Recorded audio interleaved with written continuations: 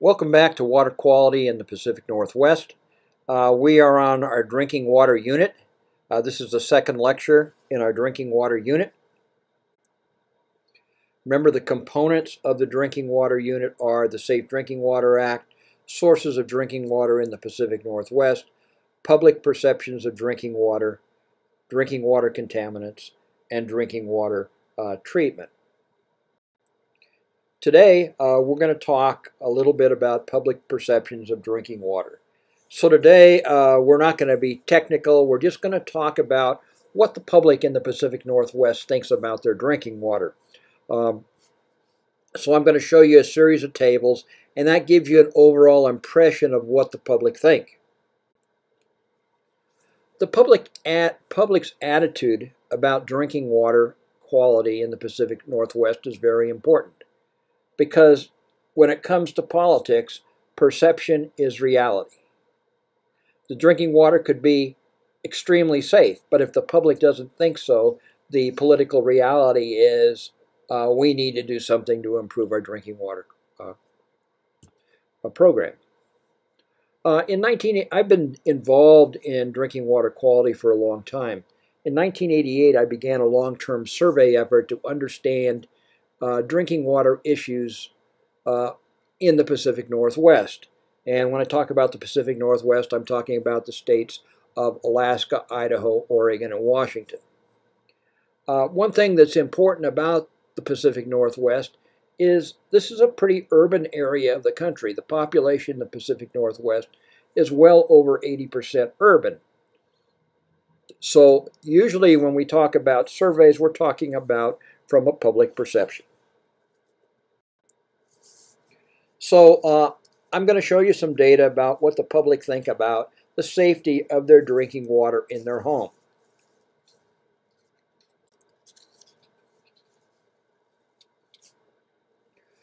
Residents have been very satisfied with their drinking water quality in their home in the last 30 years. Our surveys have shown this. Urban residents tend to be less concerned about current drinking water quality in their home than rural residents. And that's because rural residents are more likely to be tied to private water systems. And remember, in private water systems, it's user beware. So the urban people, from a legal standpoint, shouldn't be worried about the quality of their drinking water because it should be safe as long as their community is following the guidance of the Safe Drinking Water Act, the guidance of the Environmental Protection Agency on drinking water, and the guidance of their state agencies on drinking water. So I'm going to talk about some survey data that I have to just show you what's happening, what people think about water, what do they think about what their water issues are. Now, rural people, they tend to be, again, the goal of the Safe Drinking Water Act and our public water systems is to provide the public with drinking water that's of high quality and is safe at the tap in their home. So let's look at the first table. We asked the public, where do you get your drinking water from? Do you get your drinking water from a public supply system, a private system, or you don't know? If we look at the data in 2002, and again we're talking about the 4 Pacific Northwest states, about 61% of the public believe they got their drinking water from a public source. 18% believe they got their drinking water from a private source, and 21% didn't know where they got their drinking water. The actual numbers in 2002 is probably 83% from a public supply, about 17% from a private supply. Basically, the people with private supplies knew that they got their drinking water from a private supply, but about 21% of the people that were getting their drinking water from a public system didn't know it was a public system. We move ahead and show the survey data, the same survey, the data from 5 years after 2002 and the data for 10 years after 2002. So if we take a look at public water systems, we see more and more people are acknowledging that they get their drinking water from a public system, as we jump from 61% in 2002 to 64% in 2007 to 69% in 2012. The private water system portion, relatively level, although a few more people, a higher percentage of people thought they got their drinking water from a private well. One thing that I think that's kind of nice here is the number of people that didn't know where they got their water supply system fell in half, down to 10%. And if we go ahead to my last year of data, 2017, over 70% were saying they got their water from a public source, about 18% from a private source, and 11% didn't know. So you see some consistent numbers over this 15-year period. The trends are that people know a little bit more about where they got their water. That's through public education. That's through media. People have become more educated about their drinking water source here in the Pacific Northwest. So simply, if we wanted to summarize, we could say that over 2/3 of the residents get their drinking water from a public water system. Between 10 and 20% of the residents have no idea about what is their drinking water source. And the percentage of people getting their drinking water from a private source makes sense, because the percentage is in line with the rural population, the rural proportion of the population. Next question we ask people over the years is your home drinking water safe? And this is from urban residents only. And we have the data from 2002, 2007, 2012, and 2017. Back in 2002, 92% of the urban residents were saying, yes, their drinking water, their home drinking water is from the tap, is safe to drink. 2007, 90%. 2012, 86%. 2017, 85%. The first thing I'd like you to realize from these numbers is well over 8 out of 10 people are saying that their tap water in their home is safe to drink. So there is overwhelming satisfaction with the safety of a person's drinking water. The second thing that I think that you can see from these numbers without doing a big analysis is that the percentages of people saying that their water is safe to drink has dropped in the last 15 years. The difference between 92% and 85% is statistically significant. So to put this data in a summary form again is the vast majority of the public considers their home drinking water to be safe here in the Pacific Northwest. There has, however, been a statistical drop in the percentage of people believing that their home water is safe. So is this public education? Is this a public perception problem? We're not really sure. One thing that I wanted to say is there's no difference between belief in the safety of drinking water and the state a person lives in. People in Idaho, Oregon, and Washington were just as likely to say that their water in their home was safe to drink. Some things that we did see some differences in, which I think are interesting, and this is if I take the 15-year data and I pool it, I average it. If we look at demographics, people that say their drinking water is safe in the Pacific Northwest, there was a difference between genders. Males were more likely than females to say that their drinking water from their tap in their home was safe. Over 92% of males thought it was safe. 81% of females thought it was safe. Definitely a gender difference. Females were a little bit more skeptical, but the thing that's important is here, over 8 out of 10 males and over 8 out of 10 females were saying their drinking water is safe to drink. Actually, 9 out of 10 males. Another demographic that I think that was interesting when we take a look at is your home drinking water safe to drink is age. And if we look at the difference in age, this was a big survey. I mean, there were 2,500 people that took part in this survey, in this statistical survey. So we didn't need big differences in percents to be statistically significant. 83% of people younger than 40 years old thought their drinking water is safe. 88% of people older than 40 years old thought their drinking water is safe. The conclusion is that older residents thought more older residents thought their home drinking water was safe to drink. Even though there's a difference of 4% here, it's statistically significant. That's why I have the stars there. And the other thing that I thought that was interesting from a demographic standpoint is the educational level of a person had an impact on whether they thought their drinking water is safe to drink.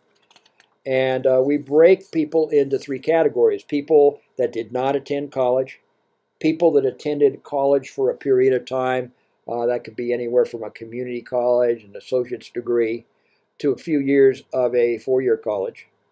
And then people with a college degree, we're talking about a bachelor's degree or more.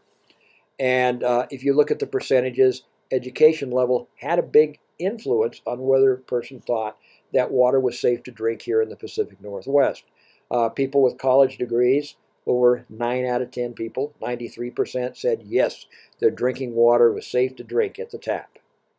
If the person had received some college education, 87% of them were saying yes, their drinking water was safe to drink at the tap.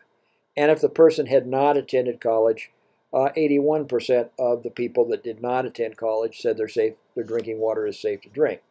So at least 8 out of 10 people in each category said their drinking water is safe to drink. But there is a statistical difference.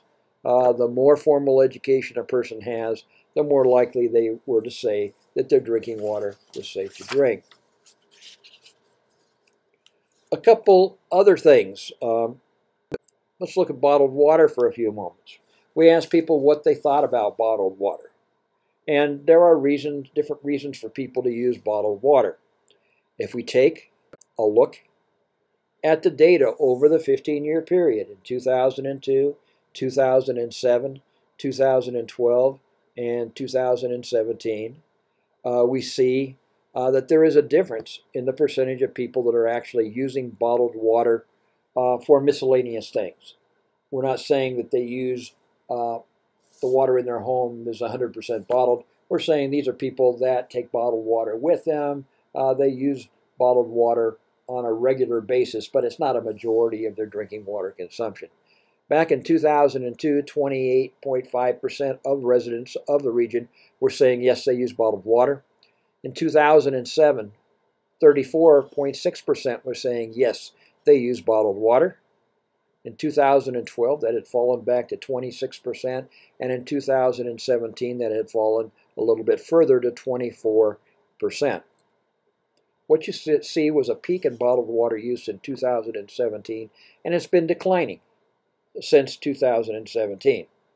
Now, there's many reasons for this. Bottled water's popularity in the United States and in the region has fallen, and it's reflected in this survey. So let's take a look at that data a little bit closer. The use of bottled water. Most people that use bottled water in the Pacific Northwest use it as a convenience rather than as a need. I use bottled water because it's convenient. But I don't need to because my drinking water, my tap in my home is safe. Bottled water use is actually dropping.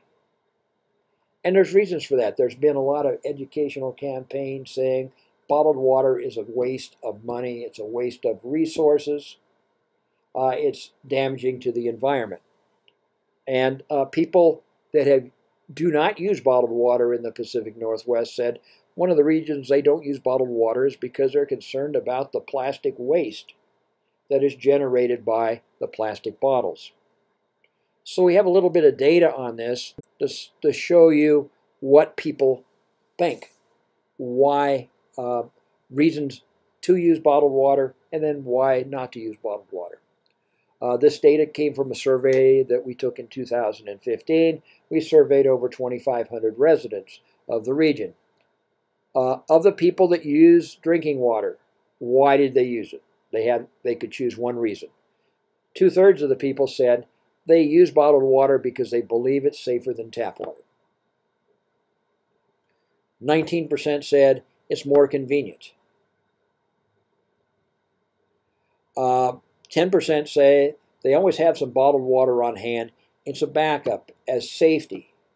Maybe they have a private well and they have trouble with the pump. It goes out. Or they depend on electricity to run the pump. It goes out. So they have it as a backup for safety. And 4% of them didn't provide a reason why. So the people that are using bottled water are saying, you know, it's pretty safe. It's safer than tap water. And, you know, you've gone to the grocery store, you've gone to a convenience store, you've gone to the big mega stores, and you see all sorts of bottled water on the shelves. Just some things we can see. Smart water's in a lot of stores. Fiji water, Evian is in the stores. I think Fiji water is kind of interesting because Fiji water by itself has some problems. A nonprofit took samples of Fiji water, sent them to a lab in Switzerland, had them analyzed, and they found out that Fiji water is fairly high in arsenic. It's below the standard, which means it's safe, but it has more arsenic than most tap water in the United States. Why? Fiji advertises that they're isolated, they don't get any acid rainfall, they have no pollutants. But the fact of the matter is the Fiji Islands have bedrock material that has some arsenic in it, and that arsenic has leached out into the aquifers from which they obtain the water to bottle. So from a heavy metal standpoint, Fiji water isn't the best thing, although the heavy metal levels in that water are very low. They're below the federal standard, so it's considered safe. So what do people in the urban areas say about problems using bottled water? Reasons, or what they think is the biggest problem with bottled water. And we compiled these in 2015, and I think they're really interesting to think about. The first and biggest problem is almost half the people are saying bottled water costs too much. If you really take a look at bottled water, you see it's as expensive or more expensive than a gallon of gasoline. Then you have a third of the people saying the waste it generates, the plastic waste, is a very big problem.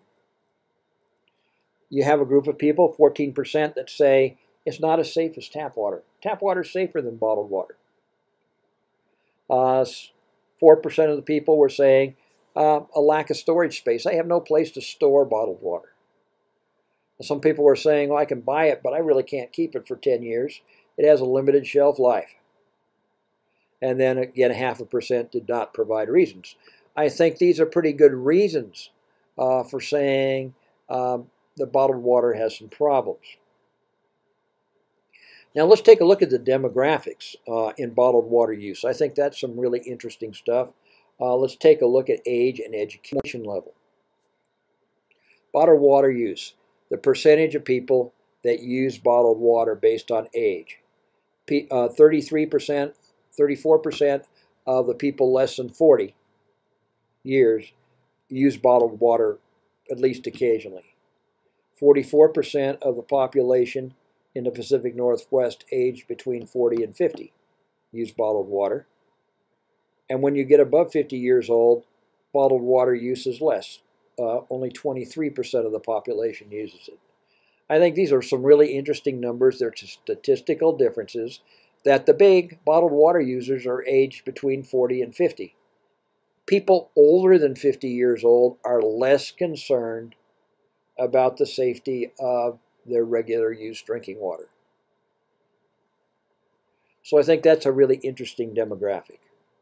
And then again, if we look at educational level, I think this is also interesting.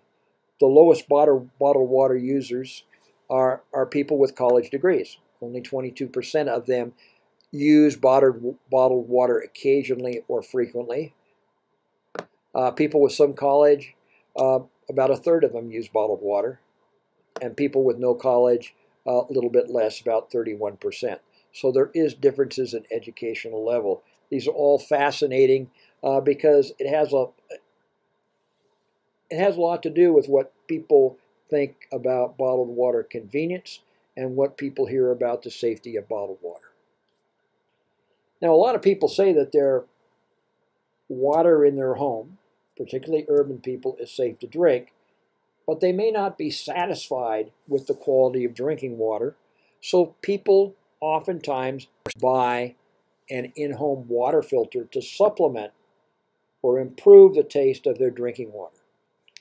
And if we take a look at the years, 2002, 2007, 2012, 2017, and if we look at the percentage of people using a supplemental water filter, and we'll talk about the supplemental water filter a couple lectures ahead. Back in 2002, about 21% or 22% of the public had an in-home filter that they were using in addition to their tap water. 26% were using a water filter in 2007. In 2012, this had jumped to 34%, and in 2017, this had jumped to between 37 and 38%. So there is an increasing trend for people to have a supplemental water filter in their home to improve their quality of their drinking water. It may be taste, it may be odor, it may be color. But already, remember that the public is well aware that their drinking water is safe to drink because well over 80% of them are assured their water is safe based on the Safe Drinking Water Act. Now, the reasons for this could be manyfold. I think one of the big reasons is there's so much advertising by water filter makers today. They're always on television. They're always on commercials. You can buy a cheap water filter like a Brita water filter, where you can just pour some of your tap water into the Brita filter, and people believe that that improves their water quality.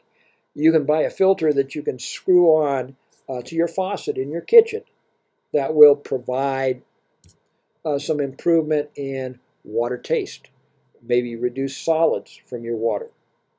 So Americans, or people in the Pacific Northwest, are buying into the fact that they can improve the quality of their drinking water further by buying a supplemental filter. And we'll talk about that in detail in a couple lectures. Let's take a look at the demographics as far as using water filters. Again, age makes a difference. Older people that are 50 and older, are much less likely to use an additional water filter in their house. Less than a quarter of the people. However, when you talk about being younger than 50, people age 40 to 50, almost 36% of them have bought and use a supplemental water filter in their home, and over 32% of the people less than 40 years old use a supplemental water filter. It seems that older people are more satisfied with their drinking water. They grew up drinking water. They didn't die from it. So as the science and the entrepreneurs came out supporting the use of water filters, they were less likely to pay attention.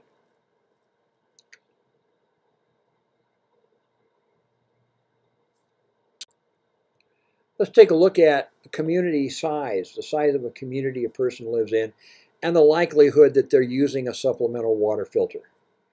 I think, first of all, town size makes a big difference. The smaller the town, the more likely a person is using a supplemental water filter in their home. If a person comes from a community of less than 3,500, a lot of those people would have private water systems. Over a third of them are using a supplemental water filter. Whereas if a person lives in a big city such as Boise, Spokane, Seattle, Portland, Anchorage, less than 20% are using filters. So the smaller size community, the more likely people are to actually purchase and use water filters. Now, why do residents say they use water filters? Let's take a look at what urban residents in the region say. They use these supplemental water filters for different reasons, and we add up to 100% here. 37% says their water tastes better when they run it through a supplemental filter, such as something as simple as a Brita. 35% of them say their water is safer by using a supplemental filter. 15% say it takes the smell out of the water. I can buy a supplemental filter that's carbon-based Carbon cartridge will pull some of that smell out. 15% say that. 8% say their water is cleaner using a supplemental filter, and a little bit less than 5% said they didn't provide a reason for that. Now, there are 7 or 8 different major types of water filters in the home. Again, we will cover them in a couple lectures. We ask people what are problems with water filters. So if we take a look at 3 different types of filters that are used by urban residents. Again, this survey was done in 2015. And 3 types of filters. They had a pour-through filter, something like a Brita, a sink filter that's attached to the faucet on the sink, and then a heavy-duty system that is probably under the sink or in another area of the home that filters a lot of water. People with pour-through filters, they said the primary problem with them is they have a low water yield. This is for drinking water, for people that are going to drink glasses of water. It doesn't produce a lot of water. And their secondary problem with it is that they're always paying money to change their filter, and they're having to change it often, maybe once every 2 or 3 months. So that's a continuous cost. People that have filters that are built into their faucet on their sink, their big problem with them, it's in the way. It's always there. You can't really bypass it on the faucet. And the secondary problem is they have to change the filter quite often.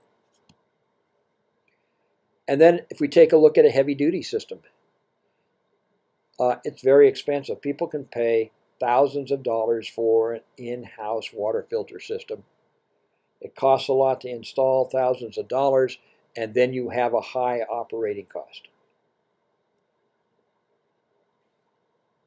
So even though it sounds good, there are problems with it. A couple other things. Water testing. Have you had your water tested in the last 5 years? We look at the year 2002, 2007, 2012, and 2017. We get about 20% of the people have had their water tested at least once in the last 5 years. More likely than not, most of the people that had their water tested are living in smaller communities or more likely are using private wells. So water testing is not that big of a deal. What about contaminants? What are the most cited contaminants by urban residents in their drinking water? The most cited contaminant by urban residents is minerals. They say their water is hard, so they usually use water softeners. The second most cited drinking water contaminant are industrial chemicals. Now again, people can't be very specific with these, but they believe that industrial chemicals is the second most likely contaminant. Third most likely contaminant cited by urban residents was pathogens in their drinking water. Bacteria, protozoa. Fourth most often cited contaminant were nitrates. We'll talk a little bit about nitrates later on. And the fifth most cited was pesticides. So these are the things that are on the radar of people in the Pacific Northwest as far as contaminants.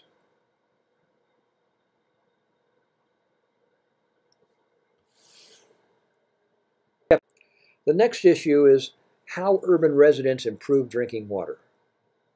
Again, we take a look at, I believe that my drinking water is safe to drink. Very high numbers.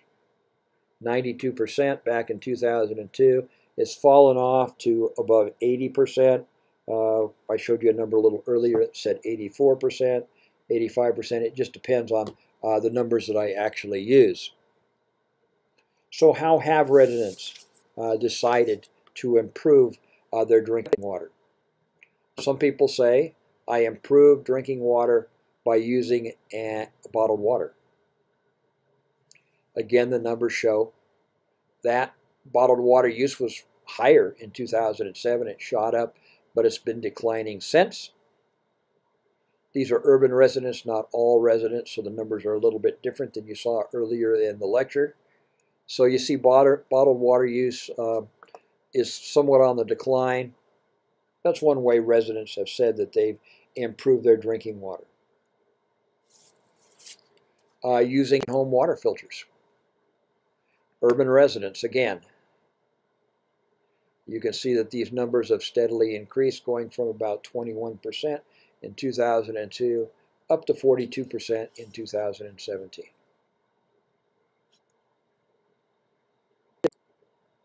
Problems with my drinking water. We asked people, we showed a list of contaminants and asked people to select one or two that they believed that they had trouble with in their drinking water or they were concerned about. These percentages are low. 13% of the public is concerned about organic chemicals. That means 87% aren't. 12% are concerned about microbial pathogens. Nitrates and phosphates, 6%. Pesticides, 4%. Lead, 3%. Lead's been in the news a lot, yet it's only 3%. Radionuclides, arsenic, mercury. Most of these, well over 90% of the public is saying, I'm not concerned about it, particularly in my drinking water. So there isn't anything really specific out there that people are really leery of in their drinking water here in the Pacific Northwest.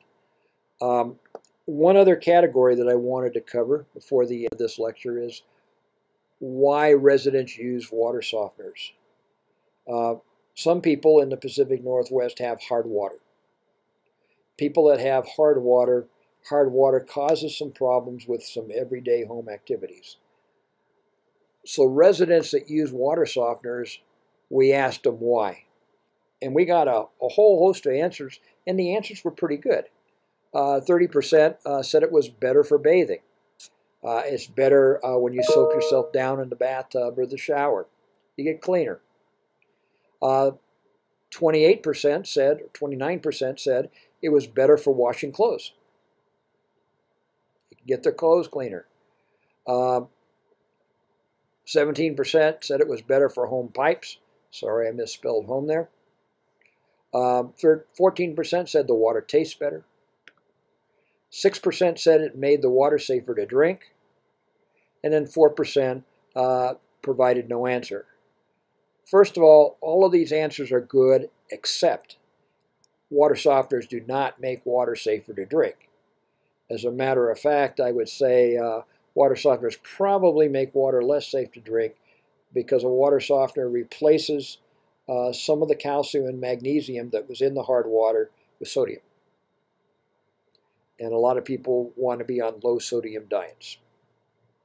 But people have pretty good reasons why they use water softeners.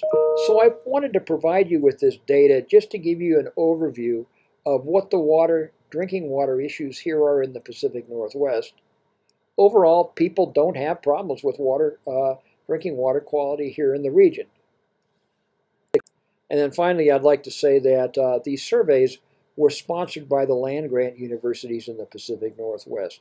The 5 land-grant universities in the Pacific Northwest came together to develop this survey that has been ongoing since 2002. The 5 land-grant universities in the Pacific Northwest include the University of Alaska in Fairbanks, Washington State University in Pullman, Oregon State University in Corvallis, the University of Idaho in Moscow, and a land-grant university that serves primarily Native American residents called Northwest Indian College, which is located in Bellingham, Washington. Thank you for your time. I look forward to seeing you in the next lecture.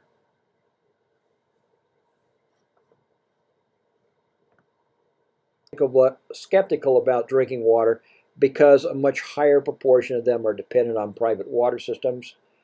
And there are a minority of people in this survey. So the vast majority of the numbers in this survey are coming from urban residents. So I've selected some tables that show how the public view drinking water in the Pacific Northwest, or they think drinking water is in the Pacific Northwest.